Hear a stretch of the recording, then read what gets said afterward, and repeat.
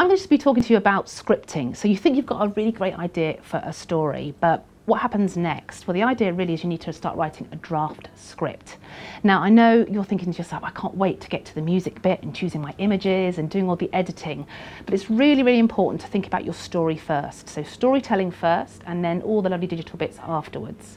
And that's mainly because we want to get some good content and we want to make sure that it's the right length as well. Of course you can use your memory prop or an image to spark your writing, but we need to think about getting something down on paper first of all. So, you're sat in front of your computer, there's a blank screen, and I know what it's like, even the best writers sometimes think, where am I going to start? So really just two little techniques. First of all, give yourself just 10 minutes, and don't worry about the structure of the story, don't worry about having a beginning or middle or an end, just get your ideas down on paper. That's one way. You can also use one of these, an index card, just a 6x4 index card. The idea, again, is to give yourself some time, say about 10 minutes, just get your story down on the back and the front of one of these. And what that does is it not only concentrates your mind onto one piece of paper, but also it makes the story quite short from the start, kind of the right length almost, because what happens is if you were to put what you'd written on this index card on an A4 piece of paper, it would amount to around about 2 or 3 minutes of a story, which is what we kind of want. We talk in about 3 words per second. So you're looking to be writing about 540 words, okay? Next, I need to talk about the 3 Ps, the power of the 3 Ps. The first one is keep it personal, okay? This is your story, told with heart, told with feeling in your voice, okay? So we need, in your script, lots of the use of the word I. It's your story after all. So I was born in 2004. I felt helpless and anxious. I couldn't believe it. Lots of the use of the word I. And then also this is a script that's designed to be spoken out loud. So the good news is you can ignore grammar in a way. You don't have to worry about putting a semicolon in the right place. This is conversational. This is using words that you use every day. So if you do use slang, put it in your story. If you were to talk in an accent, put it in your story. It's your natural voice and that's what we absolutely want to hear, okay? Keep it personal. The second P, picture. Picture what you're writing about. So it's important to describe people, places and things, to create pictures in people's minds. Imagine. If I use the word imagine, it's a really, really important word in storytelling.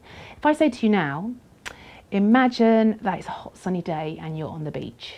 Your brain, because it's so clever, will automatically form a mental picture of that in your head.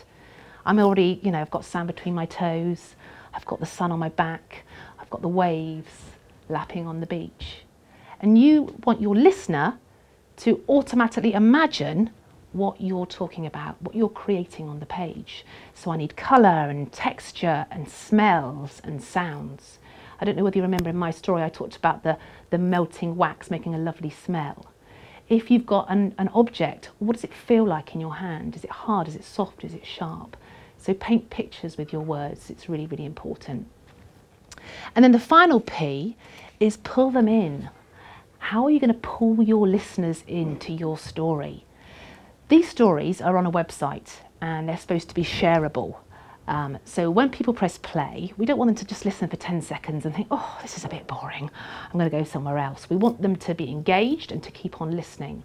And we do that by starting really strong with a really strong first sentence. And we call that a dramatic question, setting a dramatic question. Our stories, again, don't have to be chronological. You don't have to start at the beginning. You could start somewhere in the middle of the story and create some suspense and drama at the beginning. So let me just give you an example. In my story, I think my opening line was something really quite dull. A few years ago, there was flooding in the UK.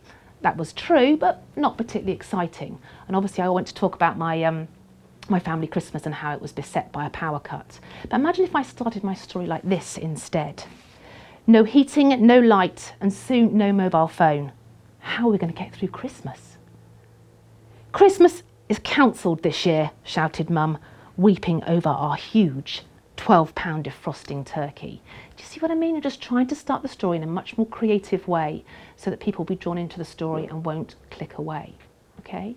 So pull your listeners in. Another thing to think about is we want to hear about your emotions in your story as well. How did the story make you feel? Did it make you feel sad? Did it make you feel happy? Did it make you feel relieved? Did it make you feel anxious? Try and convey those emotions in the story. We don't want you to reveal your deepest, darkest secrets in your story, although you can if you like, but bear in mind this is being shared on a website and within a story circle. Sometimes the best stories are funny, but absolutely emotions in a story really, really work.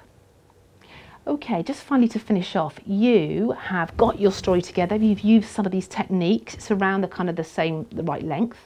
What next? That's when you can go back into another story circle with your peers or a few people and get some feedback, okay?